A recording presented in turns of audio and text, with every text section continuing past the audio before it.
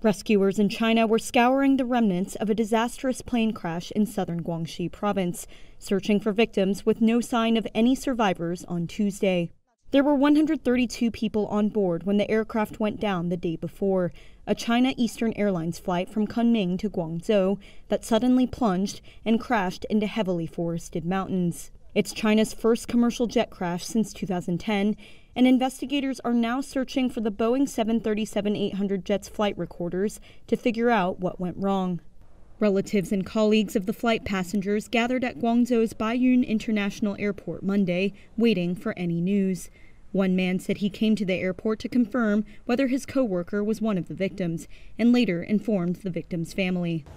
State media reported that China Eastern and two of its subsidiaries have grounded their fleet of 737-800 planes, while other Chinese airlines have yet to do so, according to Chinese aviation data provider Flightmaster.